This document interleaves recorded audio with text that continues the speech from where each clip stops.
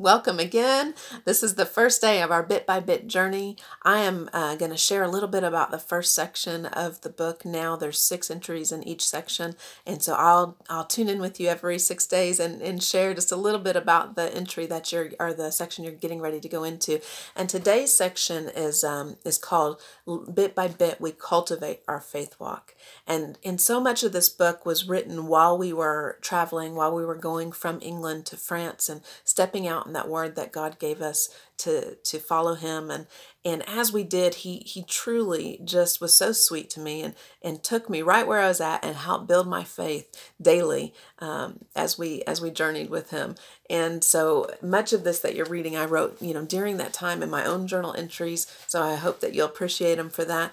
And just know that he also is going to be building your faith through this process, wherever you're at, whether you're in your early days of trusting him or you've known him a long, long time. We all have to dig deep sometimes and go back and go, you know what, God, I want to grow closer to you, and I want you to help me to build my faith right now. And so I trust that this devotional will help do that for you.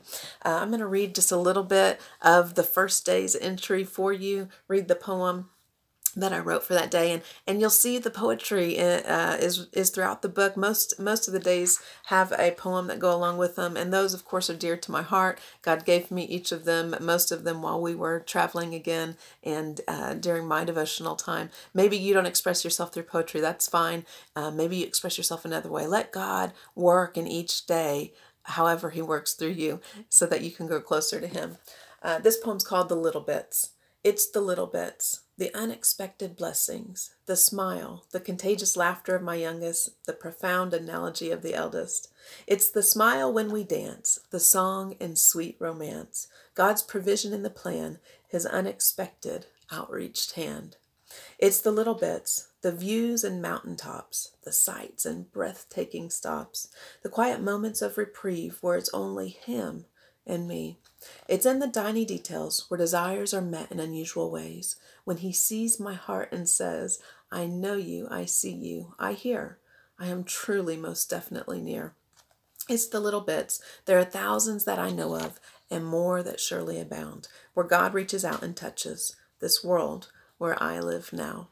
And so God is involved in each and every detail of our life. He may not be the author, don't get me wrong, of everything that's happened in your life. There is an enemy out there who seeks to steal, kill, and destroy. So he may have come along, may have worked his thing in your life, but God will take those things, and we'll talk about that more in some of these devotional entries, but he'll take those things and he will turn them around for your good and for his glory.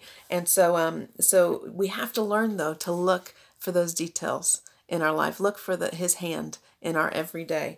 And you'll see a lot of stories about Kat, our coachman, Catalina, how he provided, how we began traveling, living in a motorhome, something I never thought I'd do. Sometimes God will catch us in those unexpected moments, and he'll begin ministering to us things that we never even knew we needed to learn. But I learned so much as we followed him in this faith walk. And one of the main things I learned was that in order to have big faith, we must have big love. I talk about that as you go through this section, but one thing that I say here is if we want big faith, we must first experience big love, his love. Throughout life, we must come back to this truth. His love is our end goal.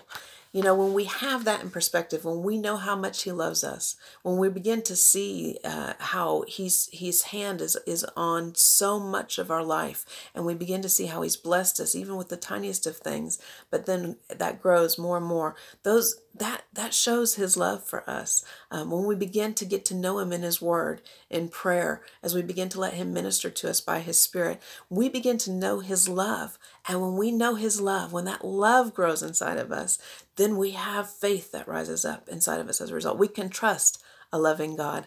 And that's so much of faith. Faith works by love. So I encourage you during this, let God love on you. Let him show you the little bits. You may say, you know what, but I don't see a whole lot of good right now in my life. Ask the Lord to show you those little things in your life. It may be something simple as, you know what, every night I have a nice bed to lay down in.